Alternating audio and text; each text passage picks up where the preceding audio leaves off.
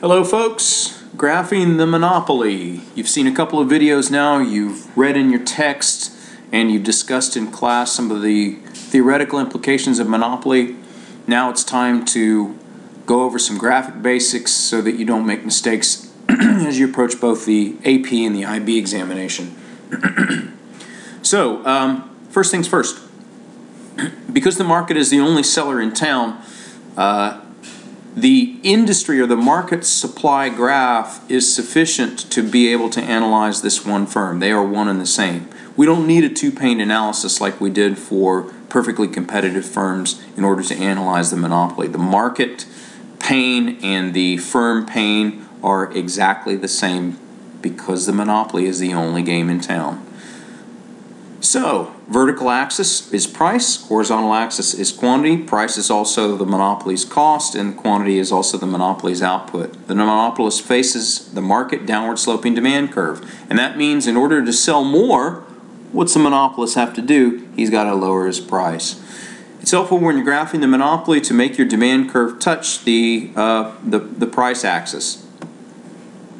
Because the monopolist has to lower the price to sell more, that means the marginal revenue that the monopolist earns on increased units of output, and the sales associated with increased units of output is falling twice as quickly as the monopolist's demand. And so the marginal revenue curve and the demand curve are divorced in this particular situation.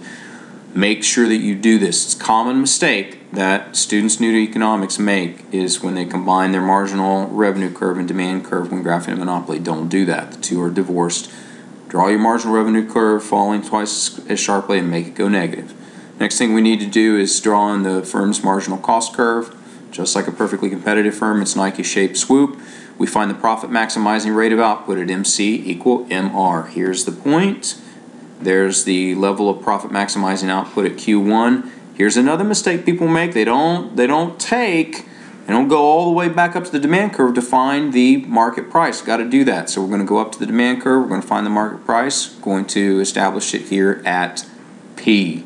Still don't know whether it's a profitable firm. We need the average total cost curve, so I'm going to throw one in right here.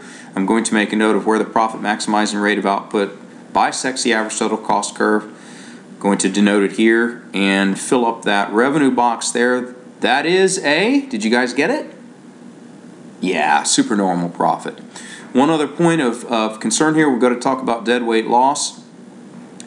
The marginal cost curve for the monopoly is its supply curve, and because it's the only seller in town, that's also the industry supply curve. So where supply, or marginal cost here, would have met demand at this point where my arrow is, would have been allocatively efficient. This is where markets really should operate, at least if they're very efficient.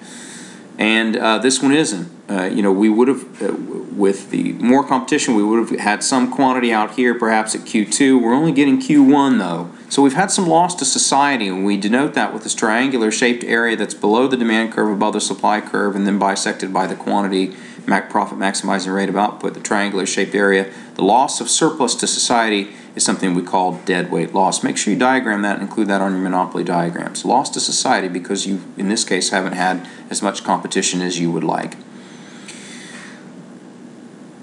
Can the monopoly earn a loss? Yes, absolutely. If we would have put our average total cost curve way up high, like I've just noted with ATC2, find our profit maximizing rate of output, take it all the way up to the monopoly curve, and we find that the costs are superseding the selling price, and there is my loss. Moving on, a couple other points that I want to touch on. When we regulate the monopoly, we would like to remember, get back to this point of allocative efficiency, which I'm denoting here, where supply would have equaled demand. And so sometimes a monopoly is regulated to produce out here. It's moving off its efficient point, though, and profit maximizing point. If we do that, we would like to be able to offer consumers price P2, and we get a whole lot more consumption if we do that.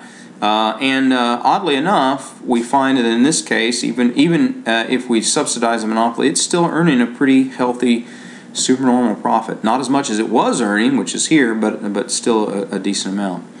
I hope that makes sense for you, just basics of graphing a monopoly. Guys, I'll see you soon.